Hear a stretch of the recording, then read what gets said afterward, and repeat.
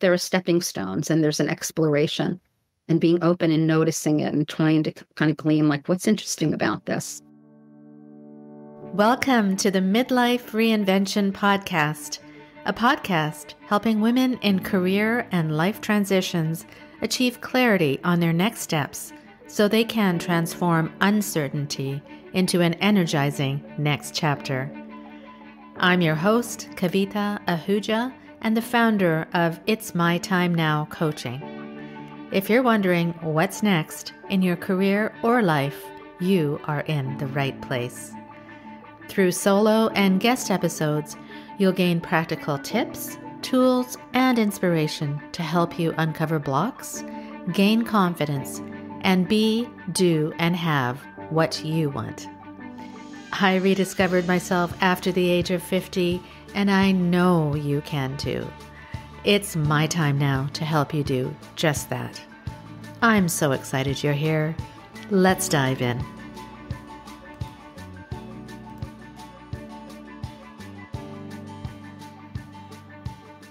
Welcome to another episode of the Midlife Reinvention Podcast. If you're feeling stuck in your career or personal life right now and are wondering how to navigate the uncertainty of this life transition, this episode is for you. Join me as I speak to Anita Baker, who has navigated multiple industries and personal challenges to find her true calling, as an inspiration for you to do the same. In this episode, you will gain practical advice on how to use conversations as tools for personal and professional growth, learn strategies for maintaining resilience and grace through life's most challenging transitions, and discover the importance of reconnecting with your inherent talents and how they can guide your next steps. Tune in now and don't forget to stay till the end for the key takeaways. Welcome, everyone, to the Midlife Reinvention Podcast, a podcast for people in transition in their careers and life. I interview incredible women for this podcast who share their stories of reinvention and who will give you their advice on how to overcome the obstacles in your way to reach your vision for yourself in your next stage of life. This week, I'm especially excited to have on the show Anita Baker. Anita recently launched a service called Reveal Talks. These are conversations to help people express themselves, gain clarity, and move forward.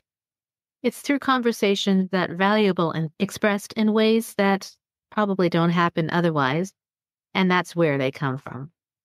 And Anita has used communication in her work in media and technology, marketing consulting, business development, strategy, partnerships, executive recruiting, and startups, as well as helping people through their transition in their life.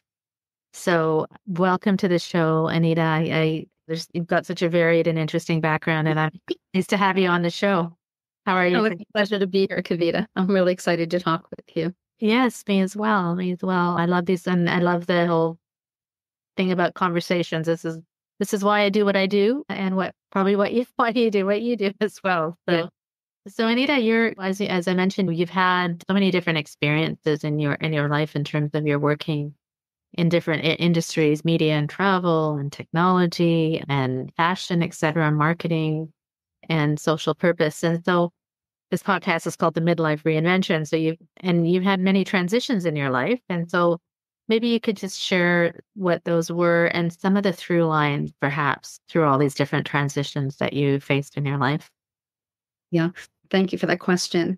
When I think about it now, and we can talk about like kind of how I, got here, but part of it is when I look back to see some of the through lines, there are certain things that I'm feeling now that I felt when I was a little girl that I've kind of reconnected with. So I grew up in a small beach town. I was one of those kids that was always like the captain of the team or the head of the cheerleaders or the whatever type of thing. So, and my mom died when I was 13. And so that made a big impact on me in a variety of different ways. Here, my family, one thing and the other. Went to college at University of Pennsylvania, worked in different places. And so there were transitions in terms of leaving the nest, right, and going to school, an exploratory phase of did I want to do something internationally? Did I want to do something in business? And ended up going to business school. And I got involved in media and technology very, very early on. I go way back. So it was when, cable systems were first starting, and then interactive services, and then consulting, and then working for big networks, doing programming and content and partnerships and things of that sort. And then I moved out here when the internet happened, because I'd had over 10 years of working kind of in that field before it actually emerged, which taught me a lot. Where's out here? Where's out here? Oh, I'm sorry, out here to the Bay Area, San Francisco. Okay. About that. Clarify. No, that's okay. I've been here and back and forth so many times. That's part of my conditions that sometimes I forget. But in any event, when that happened, so it was an exciting time, and it was a way to apply things that I really enjoyed. And I find in those areas, there's a lot of innovation and creativity. There are kind of some pieces, some elements that are there, but there's a lot of room in there to kind of figure things out. And what I discovered is that I'm really, and this has been borne out in assessments and all kinds of experiences back, that what I really am is a connector, and I can sit at the hub of something. And connection is a kind of curiosity connection, and one of my main thing. And so I'm able to work and see the big vision. I'm able to understand all the different groups, functions that have to kind of come together when I was doing business development and partnerships. So anyway, so that helped me learn that I could learn enough about the technical, enough about the product marketing, and communicate and pull all of those kinds of things together, and also do the details. So that was part of the transition, was kind of understanding that that's one of the core things. We, over time, through different kinds of experiences, different kinds of work projects, different kinds of conversations, different kinds of settings, that kind of start to give us a context for what that looks like. And I think is part of the basis for doing some of the next things. I worked in digital ad sales. And then I decided, and then when I was working for a company, a startup company that was born out of Stanford by some MBAs and PhDs in environmental engineering. It was called Whole Travel. And it was an e-commerce company, the first one really focused on travel to destinations that were ranked for sustainability. So that means sustainability, conservation of the land, the culture. How can you sustain the economy and help grow it? So all of the aspects of conserving what's really important, right, and long lasting. And so that got me an interest too on that area. And I worked with Sustainable Brands Conference and other things. So that was another piece that kind of got laid in, that was something that then came into my world, which hadn't before. And when the downturn happened, I moved to Connecticut and did some work there and kind of thought about a lot of things. And then I moved back to the Bay Area in 2015, worked for Microsoft. And then I just decided that I really, really needed a change. And also, I was feeling kind of stagnant in what I was doing. A lot of people had moved away. The industry had shifted a lot. I wasn't married. I didn't have kids. I didn't have a family that was burgeoning. I wasn't retiring like a lot of my friends were. So it was really this whole thing of I need stimulation, curiosity, and cultures, all of those kinds of things to bring in order to stimulate me again. And also at that time, I had a diagnosis that my kidney was in failure zone. So if I wanted to do anything spontaneous, if I wanted to travel, I better do it then. So I did that for 11 months. I went to about a dozen different countries and had some very emotional experiences, some of which are around energy and spirituality. So that was a transition. Came back, service for women 50 plus traveling solo. And then I really had to focus on solving this kidney issue. And during COVID, it kind of all coincided. And as horrible as COVID was and the things that were going on at that time, it also gave me a time to sit back and reflect. I had a lot of things I needed to focus on. I had a lot of things I needed to let go of. I had to solve an awful lot of different things. So that was a transitional aspect as well, and a really, really critical one. Fast forward, the transplant have pivoted around a number of different things. And through different communities and conversations and assessments and doing the work and testing things, I've really come back to it's around these kinds of conversations that have showed up in my life. And if you look at my second grade report card, it's all there, all of it. So this idea of discovering your inherent talents right? And then how they show up along the way and what kind of gets in the way really, I think, inform transitions. So that's a long-winded, hopeful description of No, it. that's great. Thank you for sharing. I mean, I love that because I always look whenever I have these conversations with guests such as yourself. It's interesting to see that even if we're having so many different experiences in our life, there's this connection. And you mentioned that you realize that you're a connector and that you have the big vision. And if we, as women especially, if we understand and really reflect on all our great strengths that we have accumulated, then that really forms the basis of us moving forward with confidence, right? We celebrate our successes, celebrate our strengths. And then the triggers that you had, and I mean, that kidney transplant was a big one. Maybe you've overcome that. And then, of course, with COVID, as we all did, it's a time for reflection. And it's wonderful that you've been able to take those, I guess, the through lines and move forward. And as I would say, celebrate all the great things about you, which is what I try to with my clients as well. So thank you for sharing that. And the other thing was when you mentioned about as a child, like if you look back at what you were used to enjoy when you were a kid, the passionate things that you enjoy doing, oftentimes it's like, oh, wow, it comes back full circle. And so I also understand, Anita, that you went on a bit of a spiritual journey. Right. And that's, I think, after you said you had your transplant. Yeah, I had my transplant. It actually happened when I was 67. I'm 70 now. Okay. And this journey, when I went traveling on my own, which, excuse me, led to the spiritual journey. Yeah. I started when I was 60, right? Yeah. And I was traveling. I went to Israel and I went to Europe and I went to Bali and Malaysia and all of these different, Australia, all these different places. And by the time I flew from Paris to Sydney, which I don't recommend for anybody, it was a 36-hour flight. Anyway, Yeah. but why did I do it to myself? So I was like museums and art and all of that. So I was getting expansive in that way and kind of spending time with myself. I remember being in Israel. They had these amazing breakfasts. So I would sit there for 2 hours, and write in my journal and on my computer. And so I lost a lot of that. But nonetheless, so it kind of started out in that way. And then I ended up in Australia being super tired and fatigued and couldn't make a decision. Went to see a doctor there in Melbourne who said, oh, go to this place called Byron Bay. I've never been there, but I heard it's holistic and it's wonderful for healing and all of that.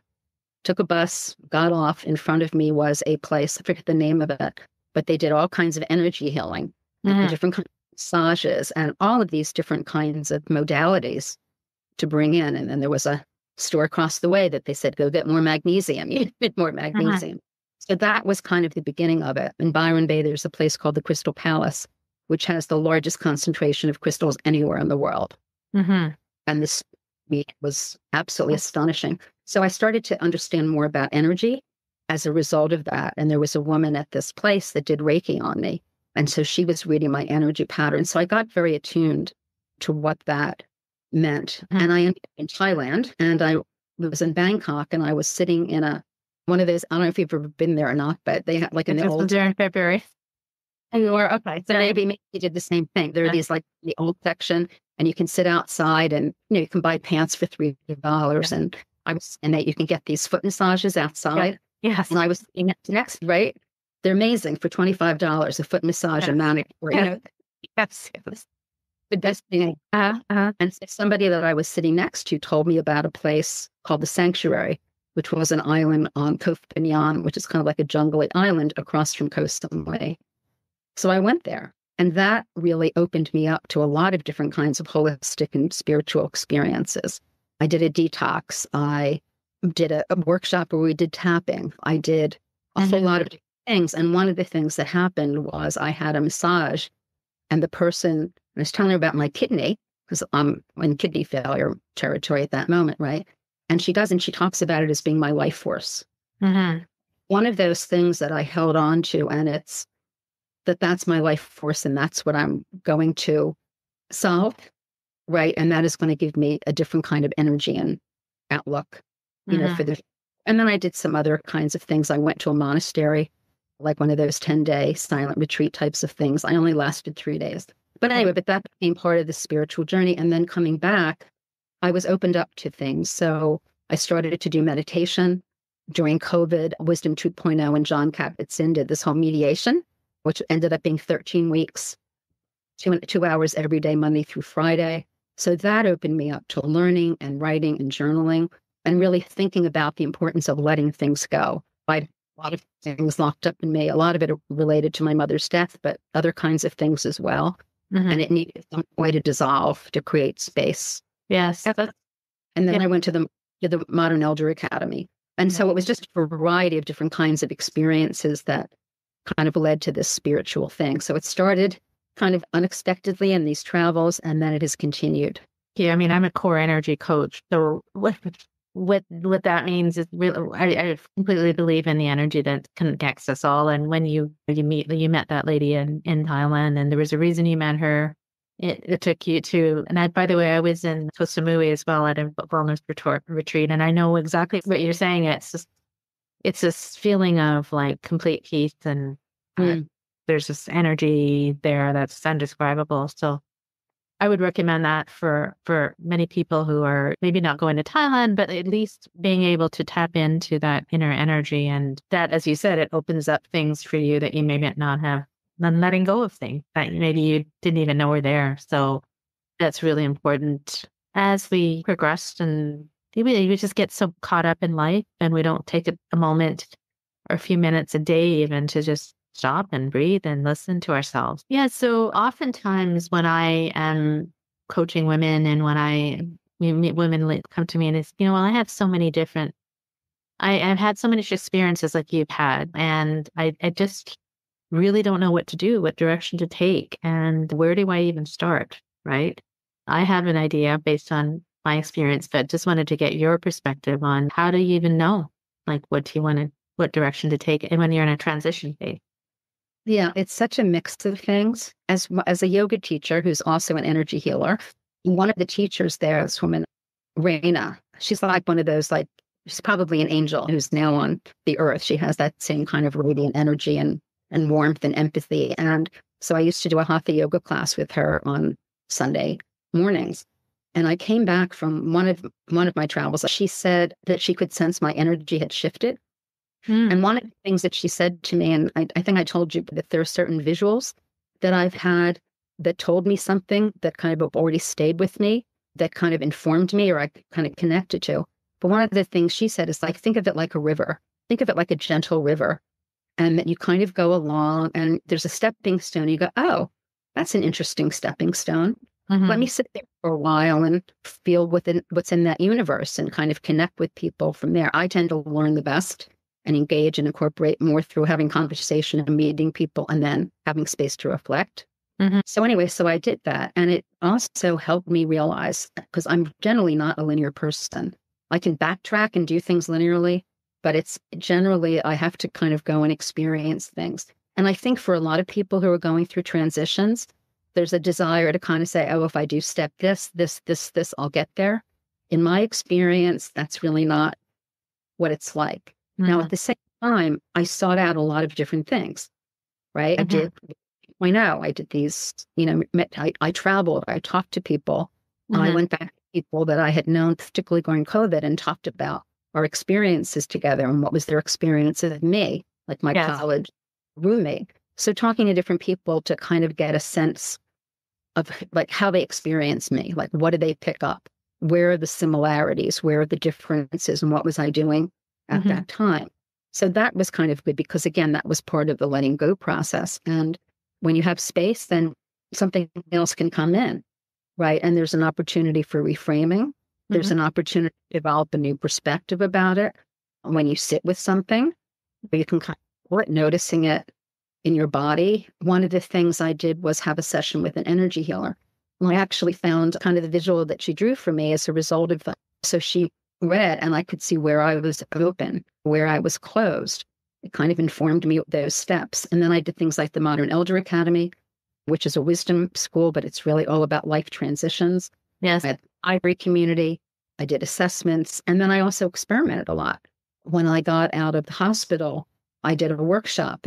I was a company I was working with, and I did a writing workshop, which was great because it started 3 days after I got back, and I couldn't get out of bed anyway. So it was absolutely, there I was in my pajamas with this workshop. Wow.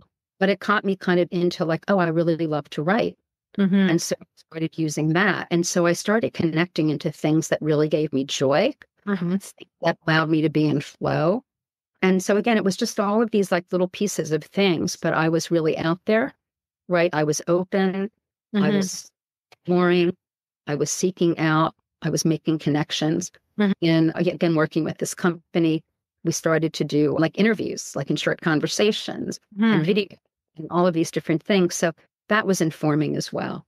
So Yeah. I guess my point is that there are stepping stones and there's an exploration and being open and noticing it and trying to kind of glean like what's interesting about this. And Yes. then, and I think that's also energetic. I think when you put your vibrations out, when you put your energy out, Yeah. the universe knows, Yes. right? And I'm happy to trust those things. And but there's also that awareness because if I wasn't aware, I wouldn't have known that this was Yeah. important. I wouldn't have felt that was important. Yeah. Such great advice. I love that analogy with the river and the stepping stones because it is not a straight line. It's certainly not a straight line. We can't expect to go do one thing and then the next and the next, and boom, the answer's there. It has to be, as you said, whatever you do, if you do it and it feels good and there's joy and flow, as you said, then that's the right path, right? And then there might be deviations. It generally, I believe it's the feeling you have. And that's how I've kind of led my life. And that's why I left, for example, my corporate work, even though at that time it was joyful and flowing. But then life changes. You change as individuals. And if you don't respond to what your heart and body is telling you, then you're going to be unhappy. You're going to be stuck, right? So it's really about that flow and ease. And yeah, that's great advice. So it seems as though these stepping stones have led you to what you're doing now, which is Reveal Talks. So maybe you can tell us a little bit about what exactly that is. What do you do? How do you help people?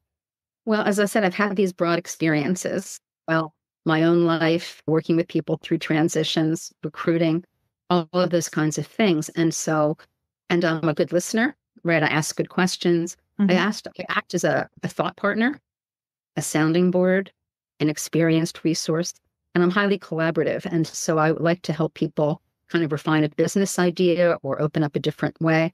And then I can help them do business development or create a communication program. What's interesting is I've talked to people about what I'm doing. What I hear back is like, oh, I need X. And it's like, oh, I didn't necessarily think of that, but you're seeing that in me. So yeah, I could do that. I could coach that executive on how to tell a story better and think about his audience. It's not my primary thing. I wasn't trained as a communication coach, but that set of experiences and the way that I related opened it up. So there's a series of different things. Sometimes all you really need, you're feeling a little stuck, and all you really need is somebody to just talk things through it. So just talking it through and hearing what somebody says and saying, this is what I'm hearing, or have you thought about this, or practical. I think a lot of things, and I think you do this in your work too, is there's generally an internal and external piece that they're kind of coming into play all the time. Yeah, so I've been able to see those connections really quickly. It's just the way my mind works. And fortunately, as you get older, it gets closer. So it's kind of like, that's good for me.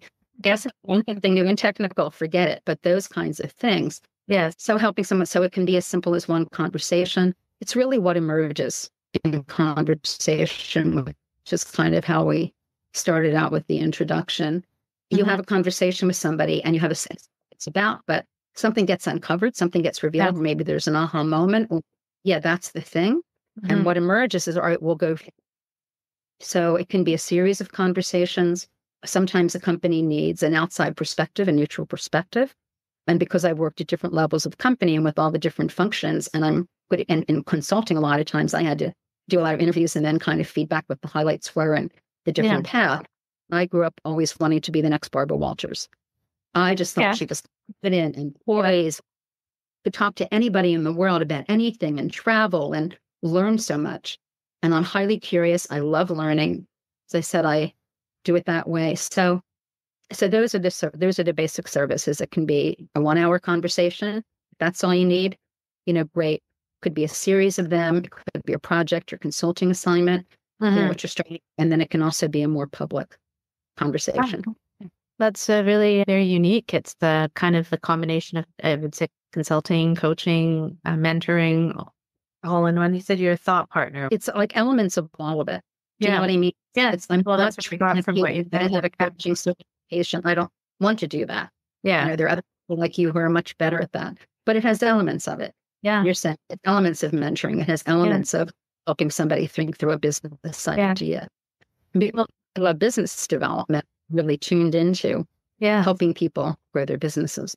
Wonderful. That's really needed. I think oftentimes people will just talk at each other, not with each other. They won't learn and listen, and they'll talk, but they won't listen. So this really opens up, especially in corporations. I think that's really important from what you're saying. And I'm sure you've spoken with many people who there's a lot of challenges that happen when we're going through any kind of transitions, whether it's career or any kind of life. I mean, you've certainly had your share of them with your health, for example, and maybe just one or two tips about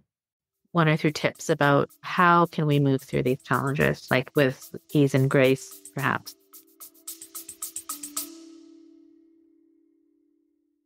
Hi, my friend. Kavita here. Do you often feel blocked from moving forward?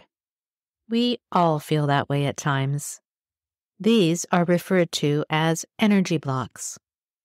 I've created a short, actionable PDF guide to help you release your negative energy blocks. Click the link in the description to download it now for free. Now, let's get back to the episode.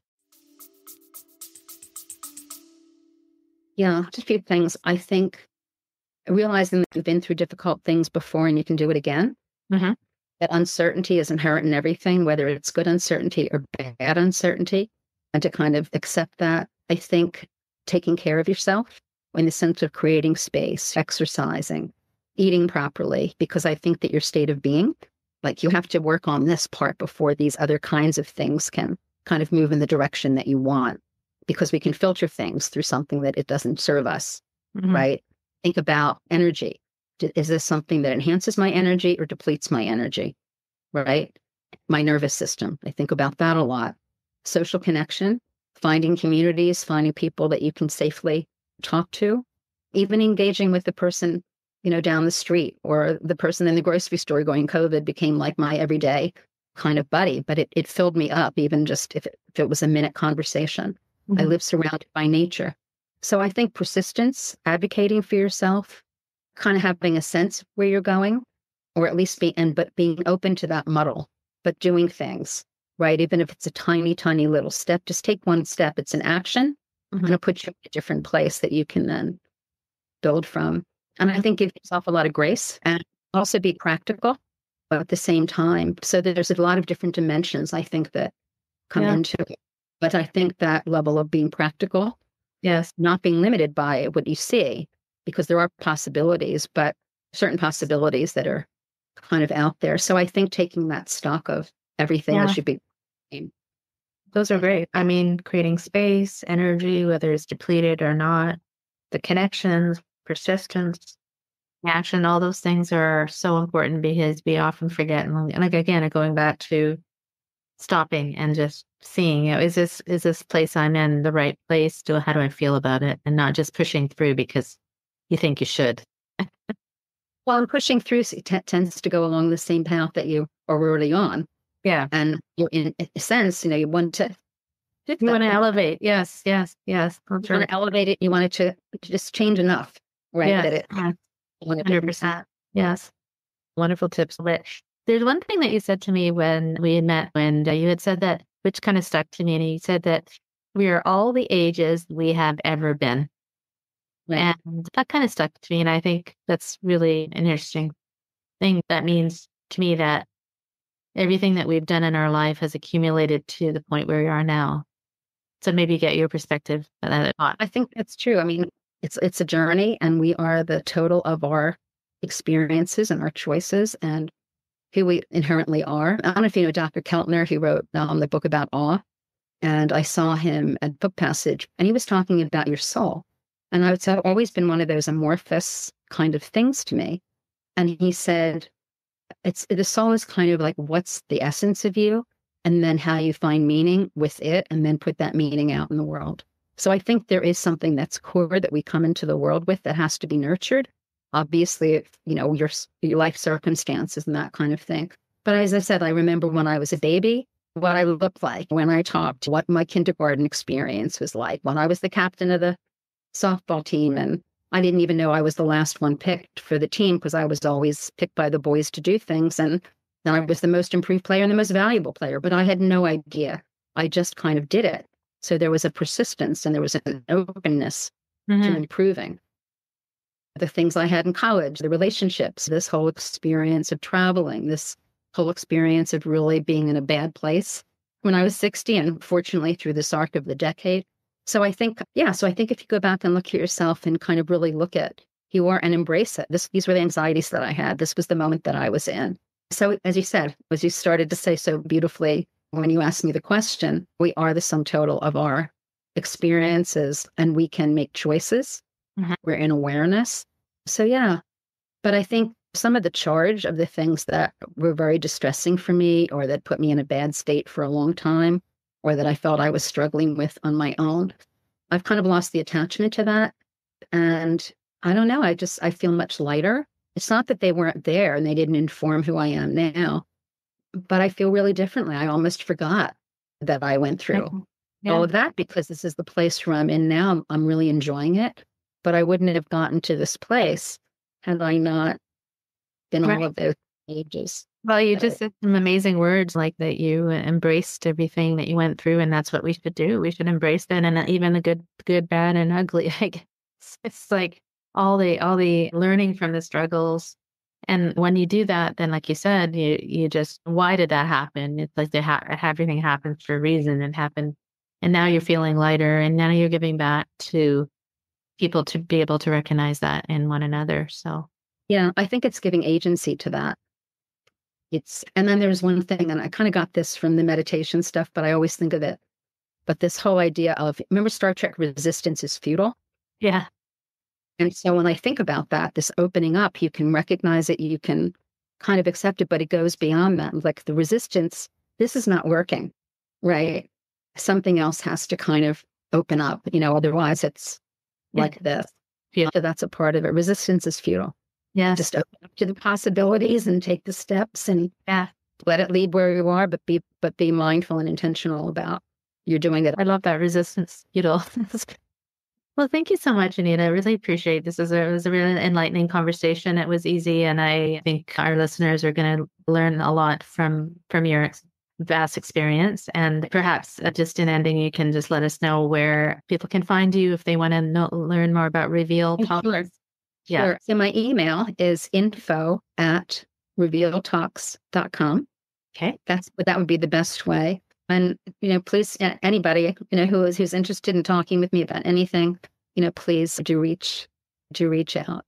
Yes. But thank you so much for this time period. This has been fabulous. It's been so much fun. And I do hope that what we talked about touches somebody or gives somebody a nugget, something that's meaningful that they can take. I absolutely believe that will happen. And whoever's meant to hear whatever they're meant to hear is going to resonate with them. So this is why I have these conversations. And I believe that's why you have your Reveal Talks as well. So thank you so much for being here. I really appreciate it. I trust you enjoyed this episode and how Anita Baker's journey exemplifies the power of embracing life's transitions through the power of conversations, community, and self-discovery. Here are her key takeaways. Number 1, use conversation as a tool for clarity and growth. Don't underestimate the power of talking things through as a means to achieve clarity and direction in your life. Number 2, recognize and harness your core strengths. Understanding what you naturally excel at can provide a solid foundation for your reinvention journey. Number 3, stay open to exploration and not linear paths. Allow yourself to follow your curiosity and intuition, as this can lead to unexpected and fulfilling discoveries. And number 4, prioritize self-care and connection. Maintain your well-being through self-care practices such as exercise, healthy eating, and mindfulness. Foster social connections and seek out supportive communities.